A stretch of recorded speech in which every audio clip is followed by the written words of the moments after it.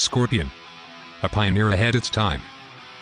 Introduced by the Terran hegemony in 2570, the Scorpion is an example of a good idea that comes too soon, centuries before the technological renaissance which had a more open acceptance to new designs.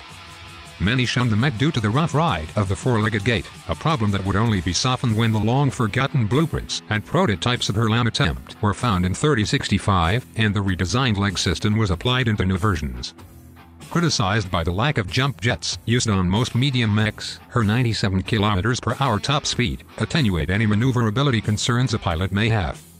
Despite being relegated to infantry support, she was originally intended as a stable weapons platform. If looked through an objective standpoint, the Scorpion is very capable at its intended role, allowing precise long-range fire with her body-mounted Anderson armaments. And if anything gets too close, a Marvel 6 load (SRM-6) is just beside the cockpit.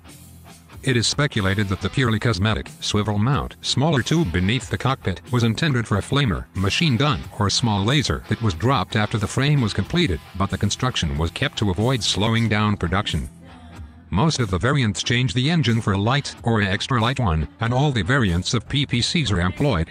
Exception be made by the 12S, which uses a LB-10X instead, and the 1N from her notable pilot, Wendell Puritan, which goes with a large laser and more armor.